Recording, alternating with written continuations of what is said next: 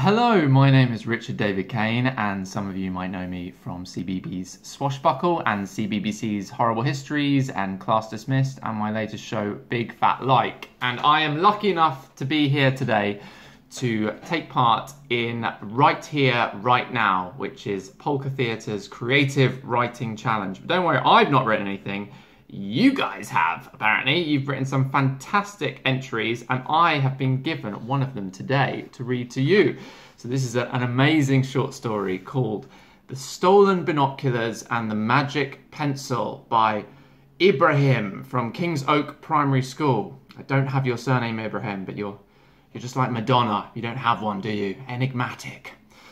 So please, boys and girls, mums and dads, and cats and dogs and rats, maybe, we have those in London, all take your seats as I read to you this fantastic story, The Stolen Binoculars and the Magic Pencil by Ibrahim.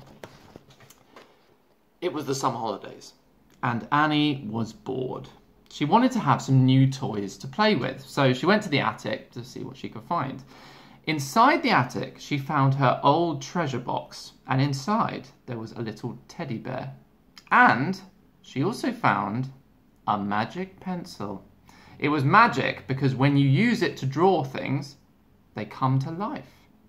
She took the pencil down to her room and drew a pair of binoculars so she could watch some birds from high up. Then one day, a robber sneaked into her house and sneakily stole the binoculars from her house. They would be very useful to spy on people. Luckily, Annie saw the robber leave the house, so she started to follow him. He was wearing dark clothes and a black mask and sunglasses. Fortunately, Annie was a fast runner and had muscles as hard as a wall. She pushed the robber down, took the binoculars and ran back home.